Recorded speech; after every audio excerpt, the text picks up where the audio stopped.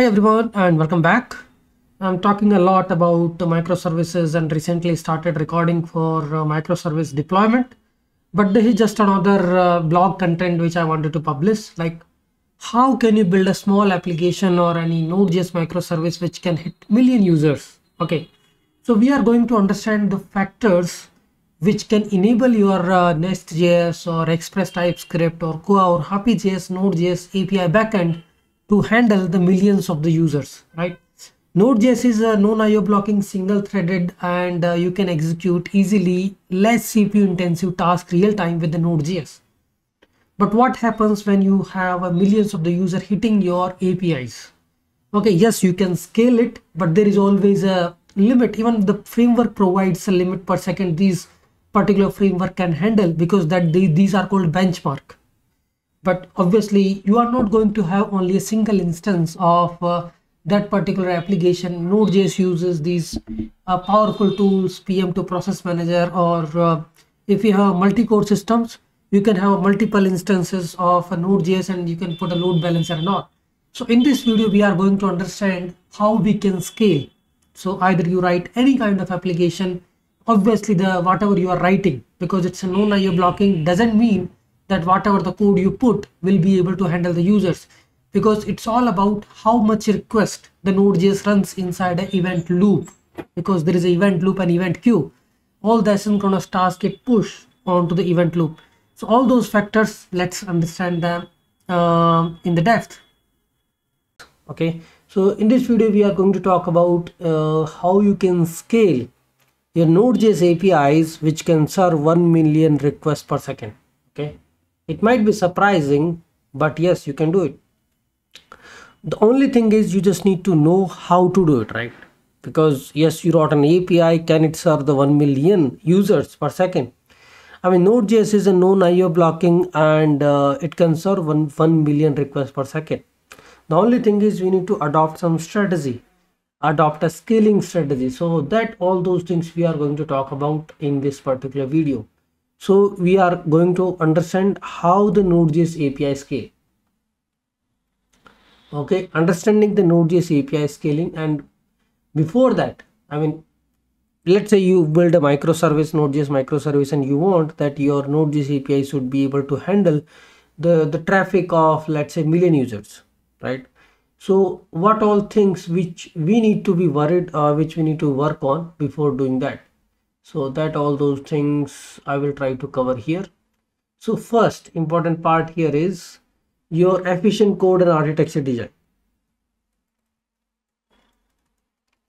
It's not like I built any random code which is complex, which is not maintainable, which is not scalable, and I wrote some async await promises and all those things, and I thought like, okay, I can handle lots of requests, because it's all about at the end we are executing your code.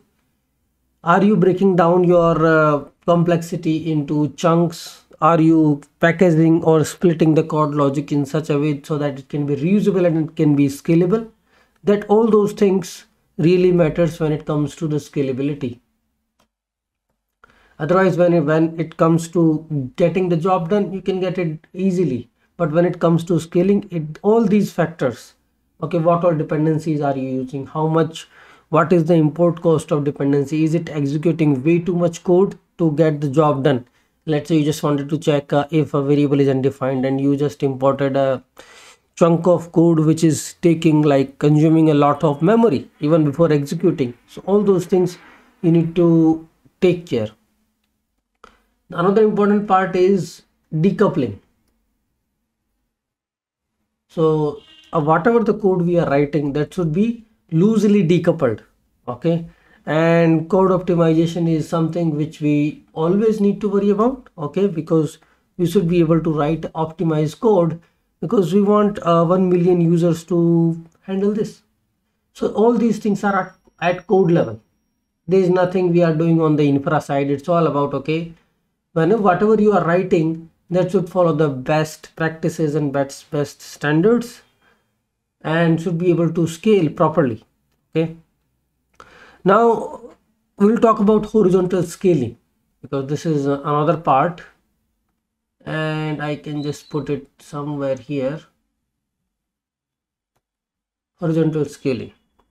And how we can scale? Let's say I'm running my Node.js service on EC2 instance without load balancer. So it's like a one system which may be consuming, let's say, 2 core and 4 GB.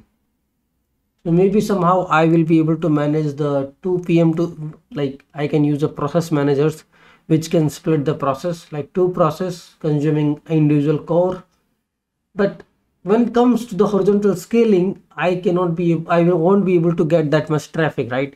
I need to be able to scale it in such a way that, let's say, even if I have 4 systems, because it's all about horizontal scaling where you can put a load balancer in the front. So let's talk about that here.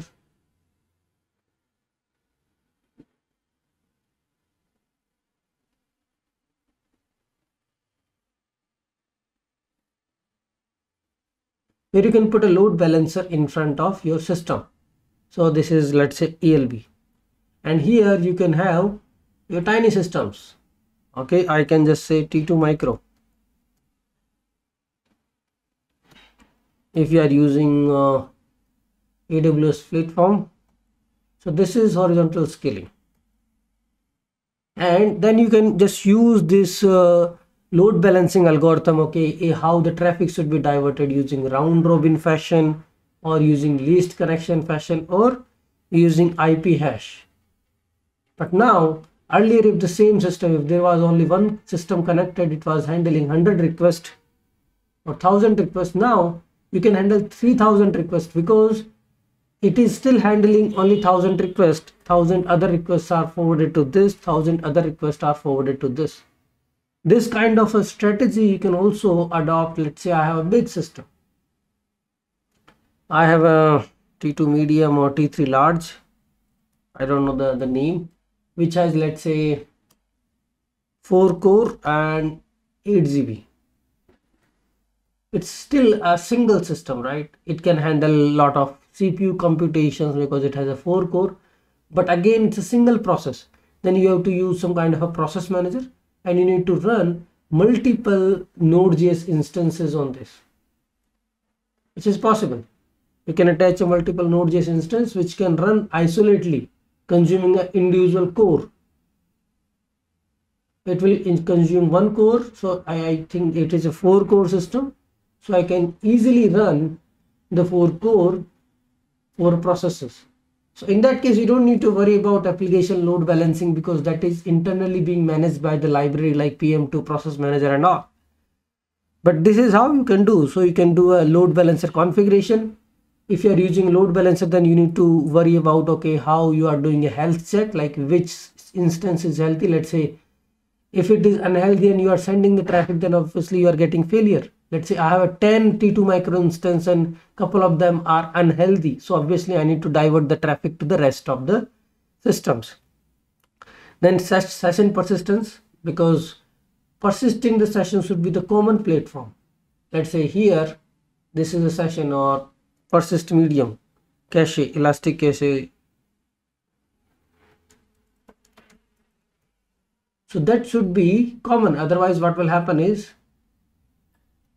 because the traffic is coming from multiple resources, so every compute machine should be able to check, okay, does the session exist for this user? Because let's say the first request came to this instance and you persisted the session.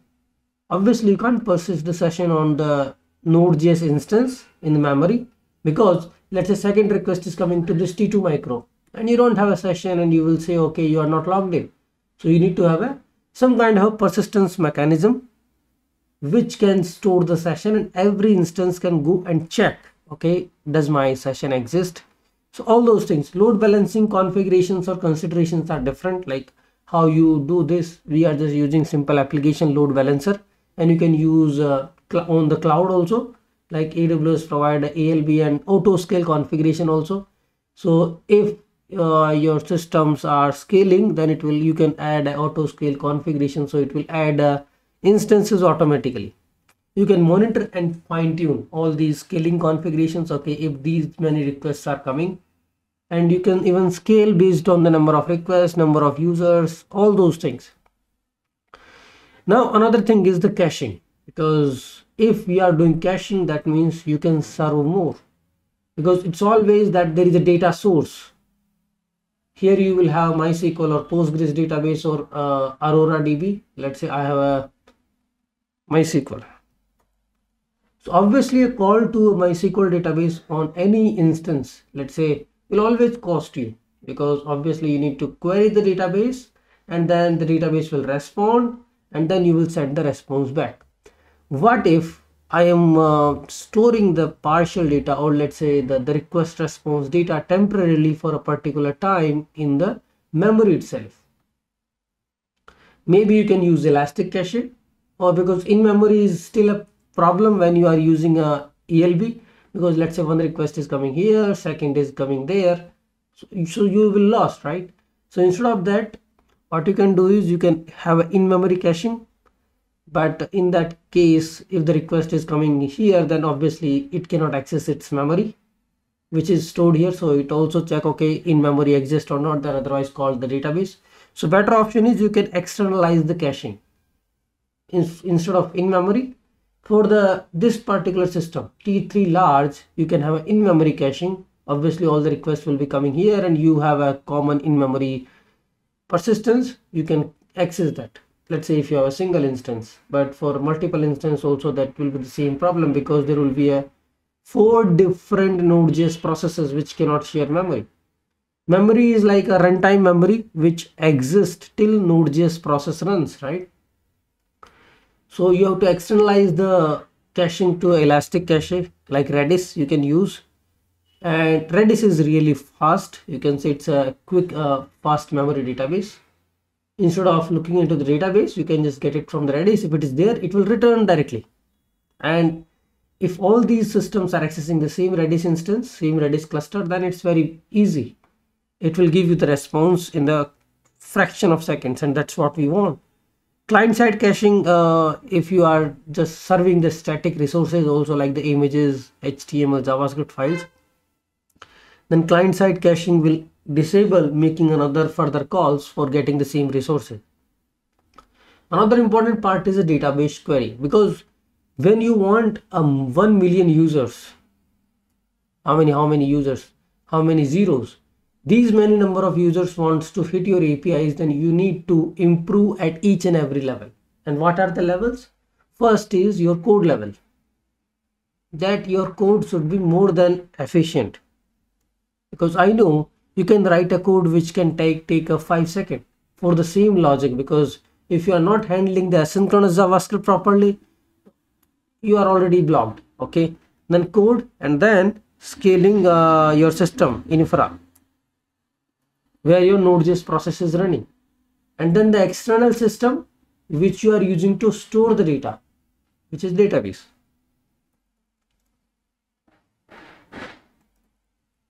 So this is your application system where your Node.js server is running. So all these factors are important, how they perform. So the next part is the database query optimization. Okay, because we are using database, and we need to know that how we can improve the query optimization, how we can do the database optimization techniques. And when you are using elastic cache, let's talk about the previous topic, which is elastic cache.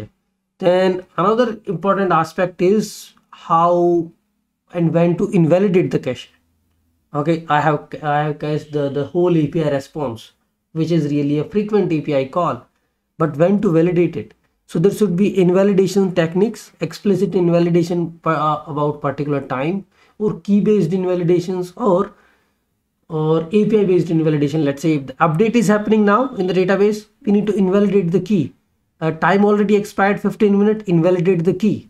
And because this is mostly key based invalidations, if you are using elastic cache and Redis, you are going to create a key value pair, and inside a key is the elastic cache key and the value is the JSON object or the data. Okay, database query optimization. And everybody knows, like if you are building a database, then obviously we'll be putting the proper primary keys, referential constraint, foreign keys, and proper indexing of the columns which which we wanted to fetch. Like let's say I have an email unique, put index over there, create a index based on the query we are fetching. Let's say the employee ID, email, course name. If those are unique, then put a index. So whatever the column using which you are doing a where clause, try to put the index on top of those columns so that the fetching is a little bit optimized from database side. How database managing the optimization? It's on the database. Another thing is the connection pooling, because we are doing this database, all the requests are going to the database. So it's important how many connections, database connections you can get. Let's say if you are getting 1,000 requests, and at the moment if the 900 requests are busy querying database, so obviously you will be end up creating a 900 connections to the database. So it's better to create a connection pool where you can create n number of connections, and whenever the connection is released, it will put that connection again back in the pool. So whenever the request comes, it will get the connection again and it will query your database. So yeah, there are the ORM provides a connection pool also. Either you can connect to the database directly using connection URL, or you can provide a connection pool configuration where you can configure, okay, I need at least 100 connections to this database on this instance, or not even 100. Let's say I have 5 T2 micro, so obviously I can have minimum 20 to 30 connection pool connections which can be managed by the connection pool. So whenever the connection is occupied, you don't need to wait for the next connections to be associated, right? You don't need to query with a new connection, it's already there. Query rewriting and query caching, that's another thing. Query, but because what we are doing in the database is we are querying to the database for the data. So query should be optimized if you are doing some kind of a joins and all. Otherwise, for the basic select statements, you just need to fetch only the right set of data, and you should put a where clause on the unique indexes, or the indexing should already be happened. Okay, so database performance is all about how you manage, how you are doing the indexing of the column, how you are configuring the tuning, and what are the workload. Because database also comes in the variants, like, okay, because database is at the end is a system running on the cloud. It can be a medium instance, large instance and all. So you need to take care of how many users or how many traffic you are getting. That means I can have a large instance, or always I use for these purpose Dynamo, because Dynamo will auto scale. You don't need to worry about what configuration you did put for the database. Dynamo is a NoSQL AWS managed, but when it comes to scaling, it auto scale. You don't need to worry about, okay, I should put a T2 micro or a T3 large or medium RDS instance. So that is already being managed. Or you can use MySQL Aurora. Even if you are going to use RDS, you can use, I think, MySQL Aurora, which is AWS managed, and it can scale very well. That I was talking about, this is really important, and it comes to the code. So we talked about database, query optimization and all. Now first is asynchronous and non-IO blocking code. So this is related to what you are writing code, because Node.js provides you the good opportunity that you can write a non-IO blocking asynchronous operations, and Node.js internally uses the event loop. So that means when the request is coming, it's not blocking the main thread. Whenever there is a request is going to the database, it says, okay, I'm putting you to the event queue and let other request coming so that I can process it. So Node.js is by nature is single threaded non-IO blocking. So we should harness the power of the Node.js and write code in such a way that we can utilize the maximum concurrency and throughput by writing the non-IO blocking code using callback, using promises. Because if you write too much async await, you are actually blocking the main thread. So always try to use callback and the promises in such a way that you are not blocking the execution of other requests coming in. The another thing is simplifying the asynchronous flows. Don't do too much async await, just try to simplify your asynchronous execution using promises and the callback. And apart from that, use event driven. So this is the one. Another is event driven architecture, because we are using microservices, and microservices can do whatever you have requested. But when it comes to the processing, then you should always delegate that to the event driven system, where you can throw the event and then there is some other subscriber or listener is dealing with that event and fulfilling your request, instead of doing everything in just a one single microservice. Let's say I have a couple of microservices for simple order processing. So I have like 1, 2, 3. If I try to do everything in a single request, okay, there is a request of create order, and if you start doing, okay, I have created order, then I will be sending a notification, I will be creating order and also creating the payment, everything I'm doing, then obviously it's going to take a lot of time and I'm blocking lots of requests. I cannot scale very well. So my objective is only to create order and through the event order created, and I'm done. I will just acknowledge the API requester. Okay, I'm done. I'm sending you 200 because I have order created. Now this is the event which you will send to the party which is receiving the event. They will take care of creating the order. Okay, order is created. Now I will create a payment subscription or something like that, and I will manage that. So these are like loosely coupled systems which can communicate with each other using events. They don't know each other. The only objective of this is to create order and acknowledge. So I can send thousands of the request of create order, because it knows I can create 1,000 order and then send 1,000 events to the listener service. That's fine, because this is totally asynchronous. We are not blocking anything here, and user is not even aware that we are emitting 1,000 events parallelly, and then the listener service is listening to events one by one. This is already asynchronous. We don't need to worry about, okay, what is the load, how much time it will take. It's a background job.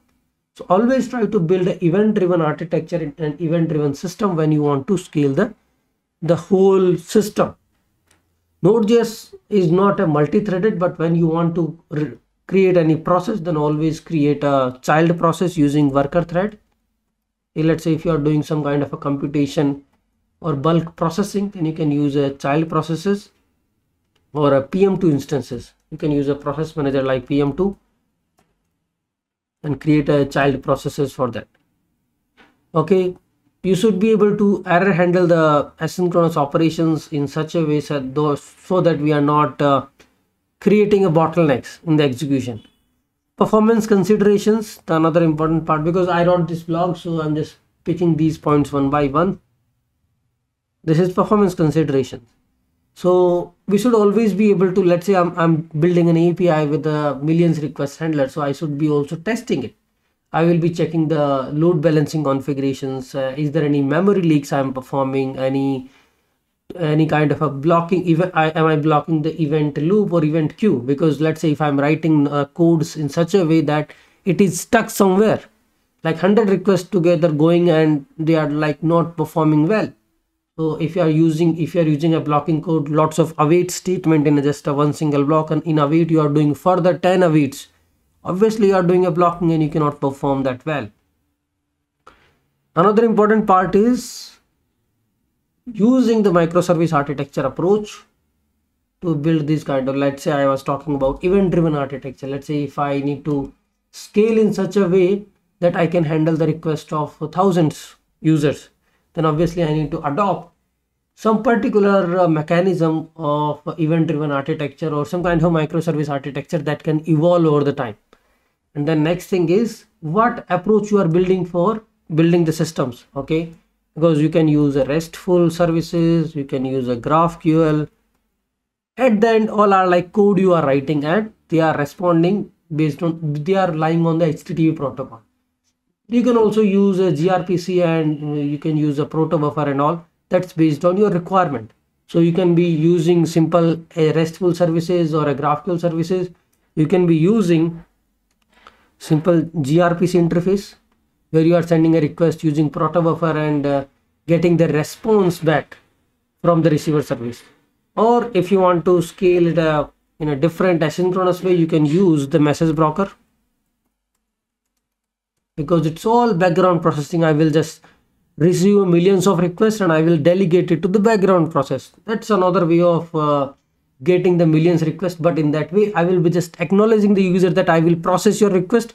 I won't be sending the response right away, because it's all asynchronous operations where you are using RabbitMQ, Kafka, SNS, SQS. Whenever you need a background processing, you use these asynchronous mechanism, and obviously they scale very well because you are not doing something right away. You are actually batching the request and performing in the background. Then performance monitoring tool, maximizing the efficiency. You should identify the bottlenecks. Okay, what are the bottlenecks in your code performance? You should try to identify it and try to evaluate and try to remove it. Performance tuning, and so there are lots of performance tools like, okay, I know New Relic, Key Matrix. New Relic gives you really nice overview. Okay, how much CPU you are consuming, what are the request per I have used New Relic, and I was like sending the thousands of the requests using these node tools to do the performance monitoring. And you can get even the statics of individual API, that this API is responding in 6 millisecond, 100 millisecond, 1000 millisecond. So you can use these tools to evaluate. Okay, do I need to improve at the code level, or do I need to improve at the infra level? How many request queries are going to the database? Because it can evaluate your database, it can monitor your EC2 instance, it can monitor your Lambda, anything. That's a New Relic. So because you need to take care of the response time, you need to reduce the response time, you need to increase the throughput, you need to also monitor the error rates coming from the APIs. Let's say after I send 5,000 requests together, I started getting 404 or gateway timeout because nobody was able to handle that request. So all those things you should be able to monitor through these monitoring tool. You cannot build your own monitor tool. You can utilize all these tools. You need to monitor all the error rates for 4xx, 400, 401, 403, all these requests. Let's say if you are hitting 1,000 requests together and you are not able to get the elastic instance, and it will just start throwing you not found, not found. So you know, okay, what is the latency and how much you are utilizing the CPU resources, because this matters. Okay, if you are using 8 core instance or 4 core instance and your CPU utilization is only 10%, that means you are not doing something right. You need to improve it. Either divide your resources in such a way that you can utilize the resources properly instead of just spinning up the 10 more instances. Performance testing and load testing. Obviously load testing is really important when you want to serve millions of requests, and there are lots of modules which can actually create threads like JMeter. You can use that, will give you the real user feeling. You can create multiple threads and they can act as the individual users and start sending the request to this. Other than that, all the other aspects of improving the APIs, increasing the securities and all are in the considerations. You should be using rate limiting, but those are all API security aspects. But other than that is you should be using compression at the API level, compress data. You should be using HTTP 2, that is faster than HTTP 1.x. You should be using CDN integration. If you are using some kind of a static resources, then you should be using CDN to serve those content. Compression, use some kind of a gzip library that can compress the content being served from HTTP interface. Okay, these are some of the consideration. I mean, this is really very big topic. There is no such thing like, okay, this can be done. You should be using secured mechanism. Obviously, you should be using HTTPS and TSL. You should be using a proper certificate for your domain, and you should be using, then it comes to all security aspects. Using the role-based authentication authorization. For security, you should be using all security aspects. For the APIs, in that case, you should be using rate limiter. Right? It's not like, okay, you are not using a rate limiter and somebody is spamming the request and sending the million request. Okay, so in that case, rate limiter and handling these all HTTP headers. So you should be using helmet and all secure and security added modules, npm module for your APIs. You should be using a proper logging, security, all the 10 different aspects of building a robust production ready application. All those things will be coming into the picture. You should be taking care of the SQL injection, penetration testing, vulnerability and all.